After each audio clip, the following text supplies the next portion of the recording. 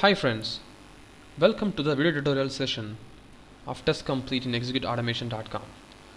So far in ExecuteAutomation.com, we have discussed about various testing tools like QTP, Selenium and BSTS. For Test Complete, we have taken a different way. We have started creating a video format of discussion so that we can help people to help them getting started in Test Complete very quickly. In this session, we're going to quickly go over to the Test Complete's IDE and some of its important advantages and features. I like Test Complete very much since it's very similar to QTP, and it not only allows me to write codes in VBScript, it also allows me to write codes in JavaScript and Delphi. Okay, so let's not waste our time and let's get started. In order to start my Test Complete session, I'm going to my virtual machine running in my VMware. So this is the Test Complete IDE. It looks similar like a Visual Studio IDE a little bit and a QTP IDE, so it's a combination of both, but it's very simple to learn. Test Complete has got a lot of features as like QTP. It not only helps us write test just for functional UI test, but also Test Complete allows us to write manual test. It also helps us to test web services, HTTP performance test, and also allows to perform distributed test by means of remote agents and other stuff. Well, our interest of this session is just the IDE discussion. So here the Test Complete has its initial start page. So it has recent project list, it has some getting started video tutorials and step-by-step tutorials, as you have seen in other testing tools like QTP also. Here we have something called as record new test. If you click this, you can easily record your test and it straight away goes to keyword test. Well, about keyword test we can discuss about them in later sessions. Basically, Test Complete IDE has a project explorer, a code explorer and a browser explorer in its nav pane of its side. The project explorer actually holds the project. I have just for demonstration purpose created a project with session 1. While creating a project, we can discuss about the project creation in next sessions. So here it has a project suite, and here this is the project which I'm going to work with, and it has got an advanced folder which actually holds the scripts that you are recording. You can of course record the scripts, or you can record the test by means of keyword test. Well, keyword test is actually a UI based test.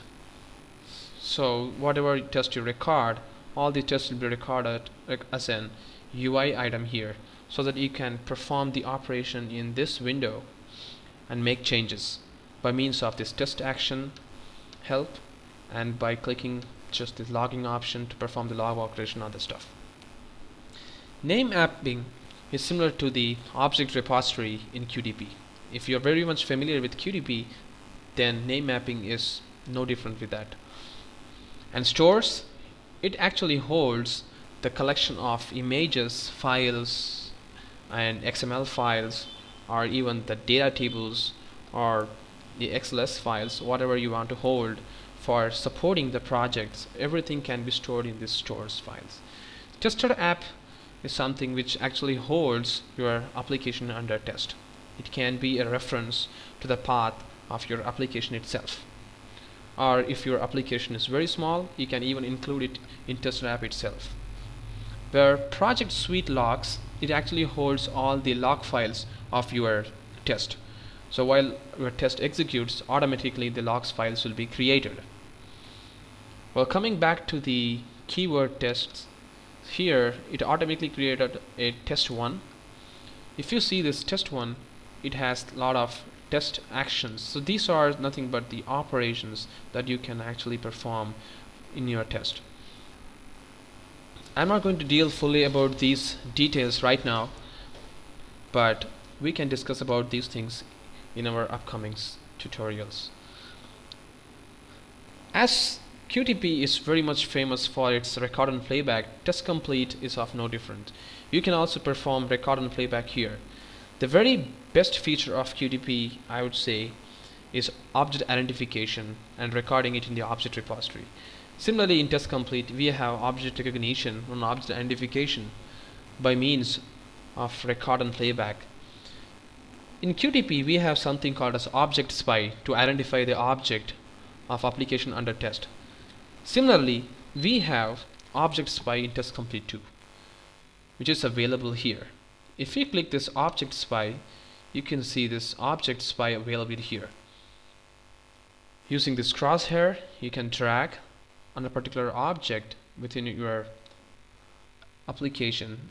I don't have any open application right now, so I have just the operating system. So I'm just clicking on this Test Complete object, and it shows me all the properties of the particular object. If you click this View More Members, it will show you the advanced view of the object identifications.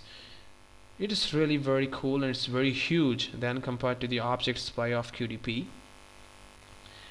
But it is really very helpful to drill down to find the exact value of that object.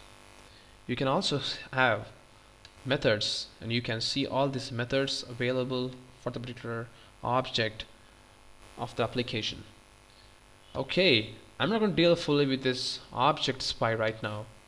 So this is the basic introduction of the IDE of Test Complete. Let's discuss more about IDE in part 2.